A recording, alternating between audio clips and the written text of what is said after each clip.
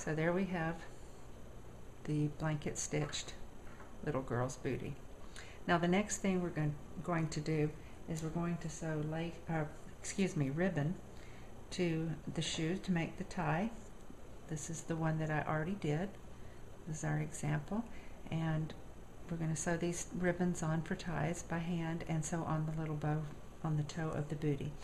Now for the boys' booties, they're done just a little bit differently. I'll show you those as soon as we get the little girls' booties done.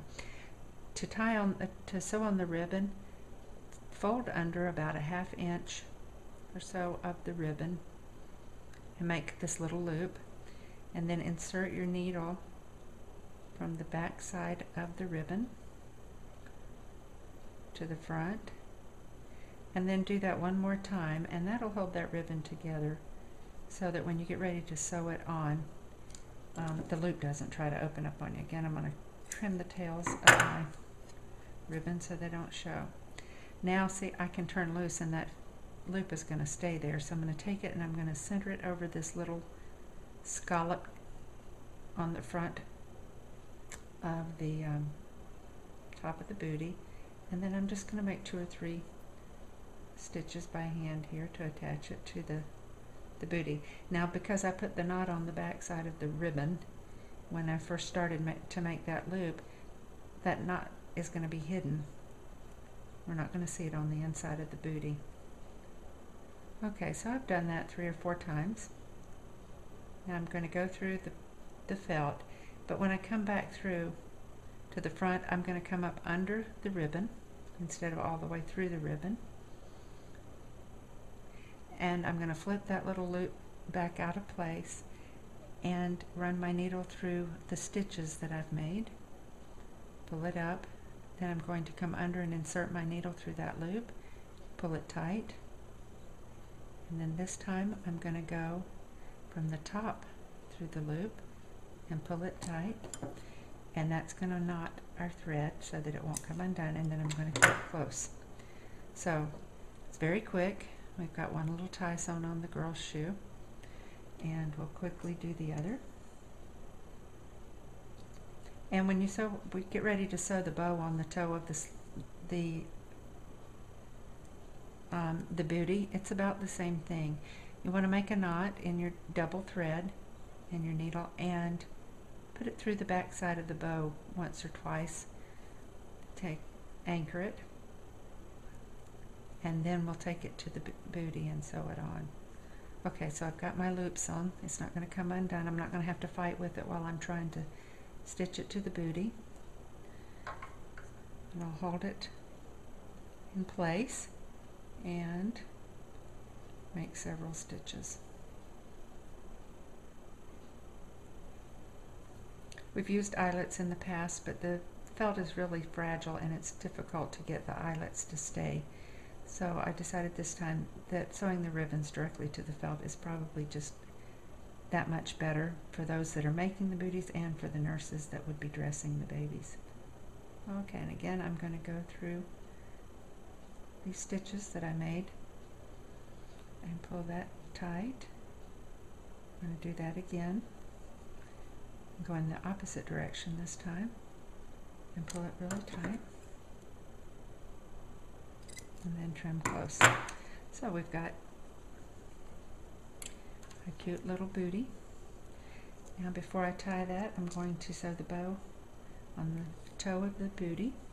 Again, make a knot by rolling it around my finger and sliding it off.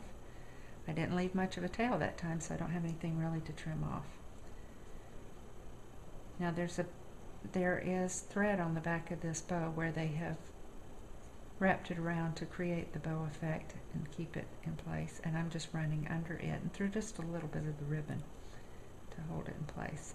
So now I've got it anchored to the thread anchored to the bow, and I'm going to place my bow on my booty, take a stitch into the felt. There is a center scallop on this particular booty, as you can see with the little girl's shoe. It's right here in the center, so I'm going to do my stitch centered just below that center scallop. Bring the needle up, and then I'm going to insert it back through that thread on the back side of the bow. There's a lot of things to keep out of the way here. Alright, we got the ribbon out of the way. Just need to be gentle with this felt. It is not a tightly bonded felt. Felt is not woven like most fabrics are. It's just kind of matted together and fused together, and you can't pull on it very forcefully, or it'll pull the stitches right through the felt.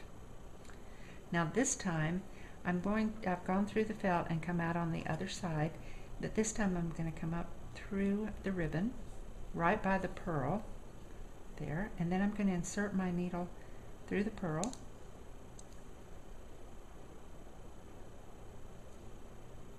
pull it through, and then go down close to that pearl on the other side, coming back under the bow on the back side.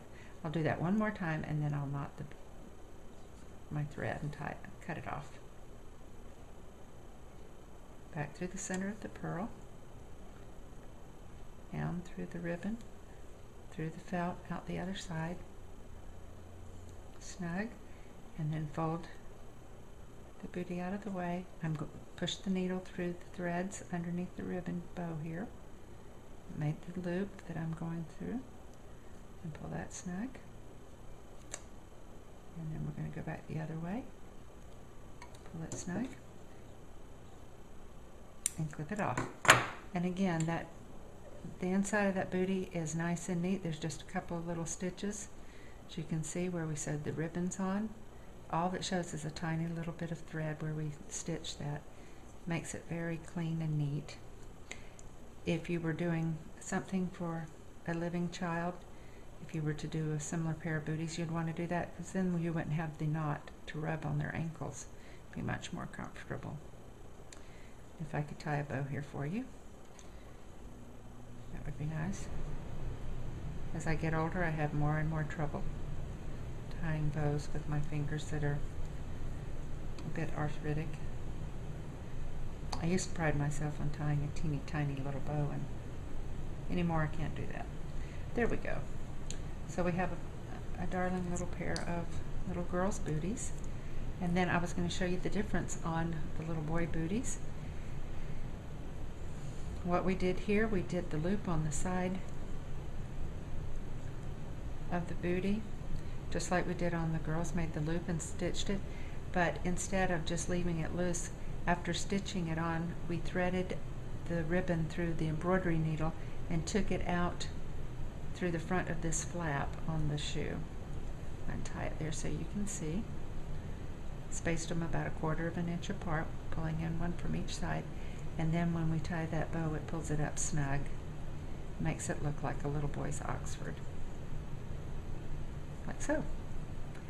So that is our booties, and hopefully this will explain clear enough to you how to do them, and if you have any questions on Saturday morning, hopefully we can answer those, and we'll get all 163 pairs of booties completed.